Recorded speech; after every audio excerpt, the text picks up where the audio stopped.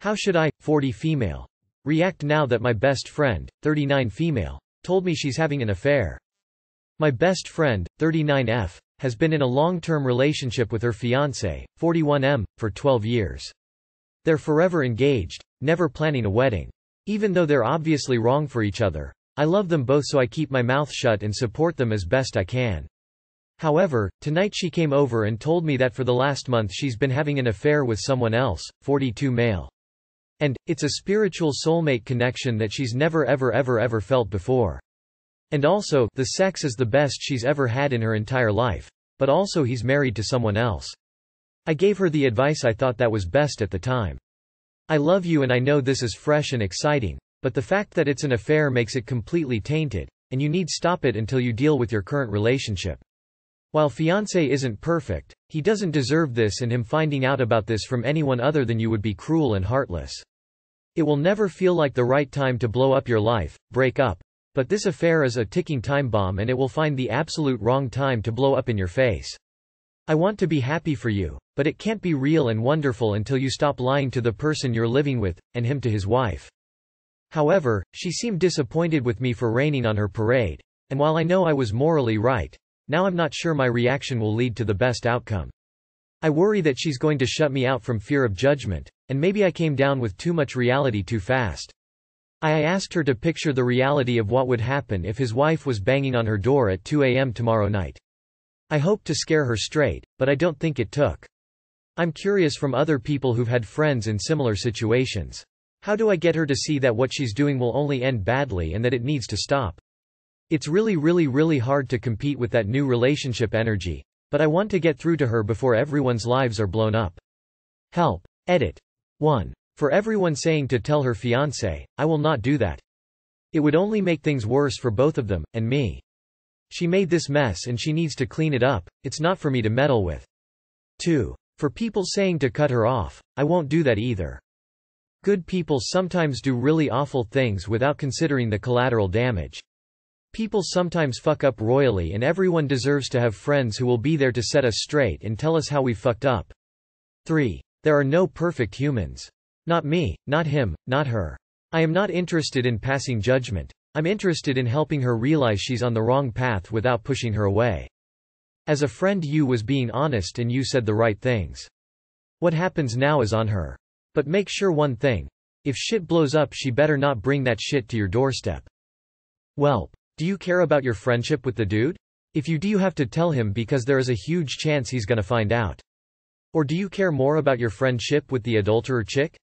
If so, then don't tell the dude, because telling him will end this friendship. So you get to decide who you want to be friends with the most.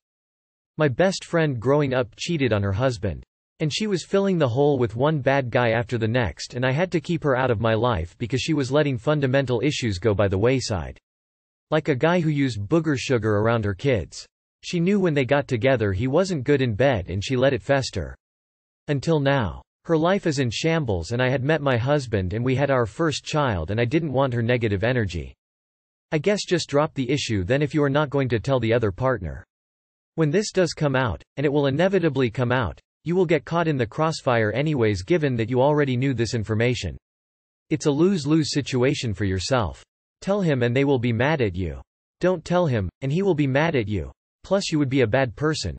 But you will maintain your relationship with the cheating partner. Also, your friend's affair partner is never going to leave his wife. It shows that you are just as unhealthy as she is having an affair with a married man, while keeping her partner in reserve married man's family? Your choice to be a spectator to this situation reflects your character. You can't fix it. You're just supporting adultery. You're an accomplice, and how will your partner feel about you if they find out?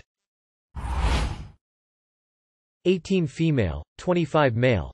Am I in the wrong for asking, why? When my boyfriend asked to see me phone. To make an extremely long and complicated story short, I was hanging out with my boyfriend and then suddenly he asked to see my phone. Now to preface this, he's been cheated on in past relationships, and I've told him I will be patient and understanding with him, but also that a level of mutual trust is needed in order for a healthy and amiable relationship. I understand that his trust has been betrayed, but when you willingly decide to enter into a relationship with someone else, you gotta let that past go. Anyways, he asks me for my phone out of the blue and I innocently ask a simple, why? I didn't even sound like scared of trying to hide anything. The question was just merely out of curiosity before I gave him the phone. He gets upset and mad and starts screaming and yelling at me, obviously being very accusatory, and while he never flat out said, "I know you're cheating," I could tell from his tone and his body language that's what he thought. This isn't the first time we've had a fight about him thinking I'm cheating on him. I've told him on multiple occasions that he's my first boyfriend. I had no prior relationship experience. He took my virginity, etc. etc. Meanwhile he had 2 kids, 2 baby mamas and a whole slew of other exes that still hit him up to this day. So when I brought up the fact that he has more of a past than I do and if anyone in the relationship should be worried about cheating, it should be me. He got defensive and told me I was being immature. To add the cherry on top of the whole situation, I found letters he wrote to his ex in a shoebox under his bed, and when I brought up the fact that he still has those letters, he told me that he was gonna show their son when he gets older. I understand that snooping around is wrong, but when I went through the shoebox I found letters and like 2 abortion pamphlets. Who tells their child that they were gonna get aborted? He was definitely lying to me, I feel like. After that he told me to leave his house and to never contact him again. He does this every time we fight. He kicks me out, blocks me on everything, doesn't talk to me for a few days, then randomly hits me up without any sort of apology or anything and expects things to go back to normal. Anyways, I guess I'm just writing this to get some advice about the whole situation. Am I in the wrong here? Is he? Are we both? Should I stay with him or should I break up with him for good? Please break up with him. He's not ready to be in relationship and a 8-year gap at your age is a bit too much. You've been so patient for him, but you don't deserve to be treated this way. This age gap is wild. Holy shit, he is literally made of red flags. I 100% guarantee you that you'll regret staying with this guy. Break up for good. None of his behavior is healthy or sustainable for a long-term relationship. His past experience with being cheated on is not your responsibility to fix for him. Others' mistakes are not yours to fix. At no point does he have any sort of right to ask to see your phone, and no is a complete sentence. And this is why he's dating an 18-year-old. 'Cause at 25 I definitely wasn't dating a loser with 2 BMs. Maybe next time read the flags waving in your face. I, M28, found a suspicious video of my girlfriend, F30. Me, M28, and my girlfriend, F30, have been together for almost 7 years. I've noticed my girl take her phone out of my hands recently. I sometimes use it for Facebook Marketplace etc. Last night, my curiosity got the best of me, 28 male, and found nudes I've never seen, plus a masturbation video. They all came from Snapchat according to her, 30 female GF, iPhone. They were all taken last week. In 7 years of relationship, she has never taken a video that I am aware of like this. I, 28 male, asked her who she, 30 female GF, sent them to on Snapchat because it wasn't me, and she denies anything. Once I finally talked her into showing me, she had one recent conversation with an ex-boyfriend from college, that has been deleted, but Snapchat was asking if she wanted to restore it. She swears the videos are for herself, but why delete the conversation if that's the case? She says the conversation deleted was just a friendly catch-up but with one of her exes? I'm having a hard time with believing that. Why delete a friendly conversation? Plus when it asked to restore, it showed one of them best friend icons as if they had been messaging for more than 4 days, 4-day streak, about the age of the photos and video. Do girls all of a sudden start taking videos of themselves, or do you think she was sending them elsewhere? The video was extremely lustful, as if it were made for someone. She had her face in the video, biting lips, moaning etc., and camera angle moved downward. I just don't get it. She says the videos was for her, but I've never known her to do that and we are very open. She says she deleted her Snapchat conversation in fear of me seeing it, and because it was a problem deleted the app altogether. What do you think? Those are for her other boyfriend. Silly. Honestly, it sounds like you know the answer yourself and just wanting extra validation from us. There's way too many inconsistencies in this. The fact that she takes your phone away quickly is a big red flag in itself.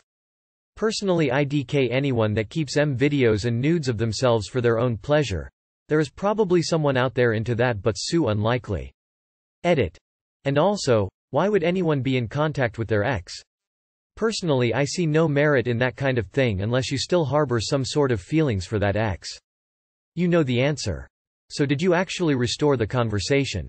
At a minimum this would need to happen, if not the relationship is over. Girl has a 7-year itch and contacted her ex to scratch it. She can start again at 30 with an ex who just wants to fuck her and leave. Her problem now. How are people this naive? My 28F biological father, 52M, wants to walk me down the aisle and I don't know what to do. I, 28F, is getting married to my fiancé, 29M, in August. I have mostly everything for the wedding planned out and I'm super excited. Recently though I've been having a debate on who's going to walk me down the aisle that day. My original plan was to have my stepfather, 51M, who has been in my life since I was 8 years old, to walk me down since he's been in my life for so long and earned the title of a father to me. He's been there through most of my ups and downs in life and I wanted him to have a special role in my wedding. My biological father, 52M, hadn't been in my life for long. The reason my parents divorced was because he had an affair and left after his affair partner had gotten pregnant. He had just recently came back into my life a few months ago after losing my half-sister from an illness. My biological father learned about the plan for my wedding and asked why couldn't he walk me down the aisle since he was real dad. I had told him that it was always the plan for my stepfather to walk me down the aisle before we even started to speak again. He told me that I can always change the plan, and he wanted a chance to walk his daughter down the aisle since it was a one-time opportunity for him. He told me all of this in a long text. I told him I needed some time to think about things and I'll let him know. I feel awful right now.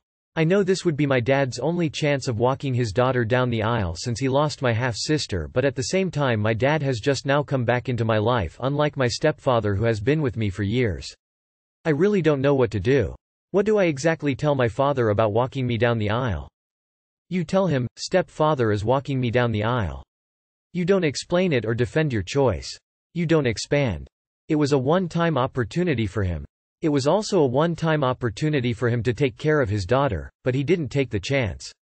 Your bio dad was not there for you. Your stepdad is your dad. He's the one who loves you and took care of you.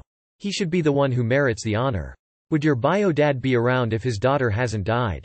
He seems selfish just thinking about what he miss because the other daughter isn't there, but he's not thinking what he did to you or what the other man did for you.